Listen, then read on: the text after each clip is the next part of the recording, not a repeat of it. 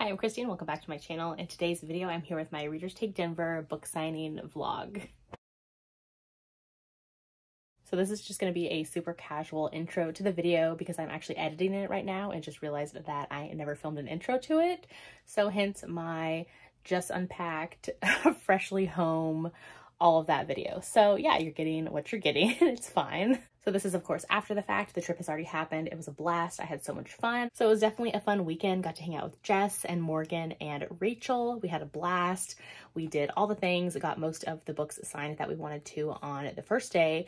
So that was great. And then the second day just saw a few extras and then was able to go back through and see even more that we wanted to. We also did a hockey game while we were there. So we went to the Colorado Avalanche game, which they won. It was 5-2. The place was sold out and it was a super like high tension, high energy game, which was so much fun to watch. Also got to meet a ton of people in person for the first time. We saw a bunch of authors who were there for their first signings, like Nikki Castle and Elsie Silver. It was both of their first signings. Got to see the queen herself, Miss Beverly Jenkins, which was amazing. Watching the historical romance panel talk was so much fun. And then getting to spend like 30 minutes or so with Beverly Jenkins during the actual signing, like when she was signing all of our books and just chatting with us, like, ugh, such a dream. She was the best. Got to see a bunch of authors too, again, that I had met at a previous signing last year, so that was fun to see them again, get like their newest books signed. Had pre-ordered 4 books ahead of time, which ended up coming back with I think double that with books that I picked up. There was also like special editions there. Some authors had like early copies of their books already out, which come out like later in this week or this month, so that was fun and had to grab them. I ended up coming home with 5 different special editions, 2 books that were like early releases that aren't out yet, and then an ARC copy as well of Rebecca Yarros's Fourth Wing, her new like fantasy with dragons. So excited for that one. So yeah, hopefully you enjoy the video. Like I said, it's mostly B-roll. Had such a great time. And yeah, if you haven't done so yet, make sure to like and subscribe so you don't miss out on any of my future videos. And I hope you enjoy this one.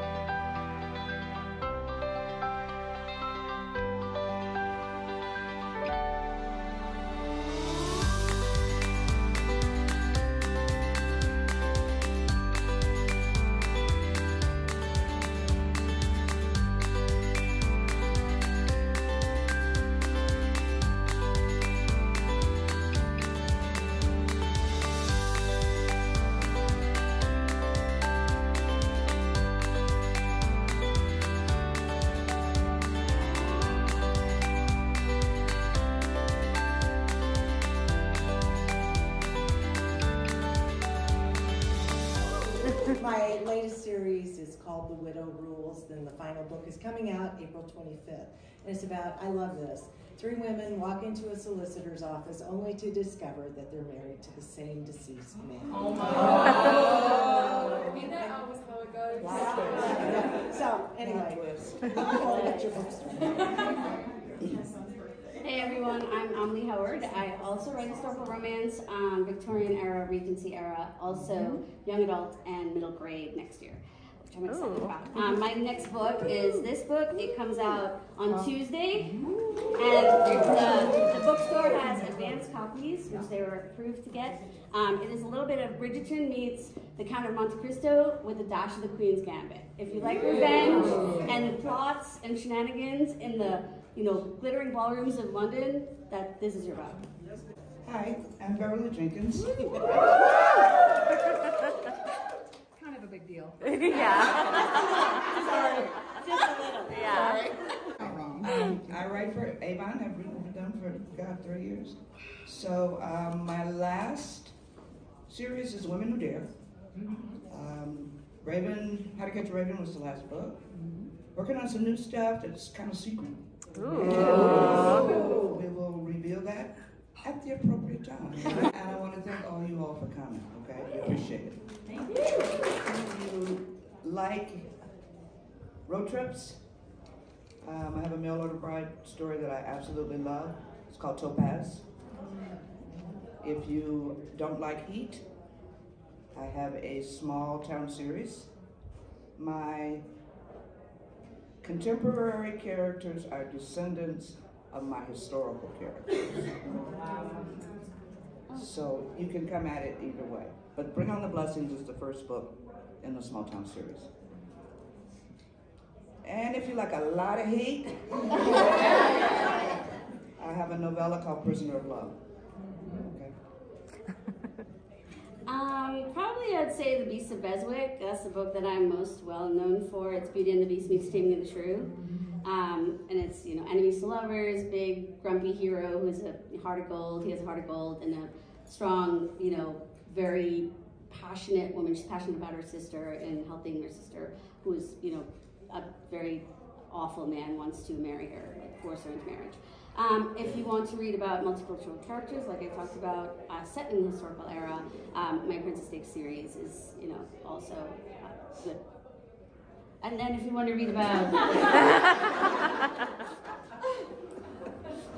Okay, for me, it's probably my current series, and it's called Widow Rules. I'm Jana McGregor, and the first book is A Duke in Time, the second is Rules for Engaging the Earl, and then the third book, which comes out in April, is How to Best a Marquess. And so it's all 3 women married to the same deceased guy, and how they pick up the pieces of their life. And of course, they find their true loves. For me, probably my new series, The Backus Hill Boys. The first book is Saul. The second is, the first book is Alistair. The second is Saul. And if you want a hot Scottish guy, then, based in Edinburgh, that's it. Another one is Honor and Wealth. This is my newest release, and it features a hero that is a veteran. And my historicals, I would say to start with The Owl and the Pussycat and Her Scottish Road. And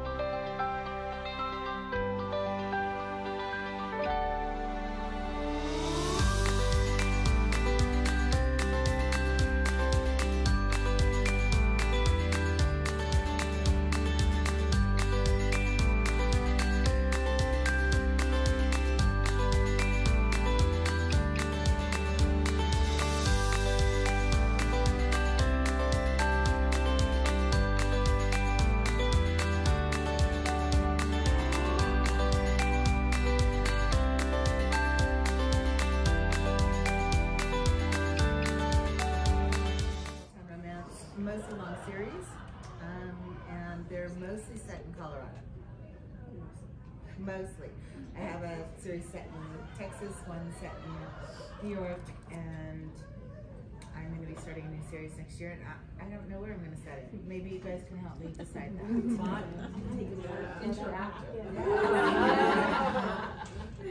Hi everyone, I'm Jennifer Probst, New York Times bestselling author. Hello, lovelies. I write contemporary romance set in my hometown, which is New York, but it's the Hudson Valley. It's an hour and a half north of Manhattan. So I've always said I have the best of both worlds. Just go to strawberry and cupcake festivals, and then get on the train and go see a Broadway play. A lot of my series take place there, and then I can also bounce into New York City if I need the big city thing. So it's like the best of both worlds. I'm Albie Dunbar. I actually live in Chicago, which is not a small town at all. I write characters who are over 40. That's what I'm more known for. But the small town series that I do write, I have two that are in Michigan. Both of them are centered around like a lake town. I have one in Georgia, Blue Ridge, which I did not realize was a real city when I named my series, so oops. But I have been to the town and I think I've done it justice. And then I have another series that's in a small town in West Virginia, which is completely fictional, named Brightwood. So. I'm Elsie Silver. I am from Canada. I live right now just outside of Vancouver, British Columbia. My first series is set pretty close to there, the Gold Rush Ranch series, about an hour and a half down the road towards the Cascade Mountains. But I grew up in Alberta, which is where my Chestnut Springs series is set. So I was born in Calgary, and Chestnut Springs is just outside of Calgary.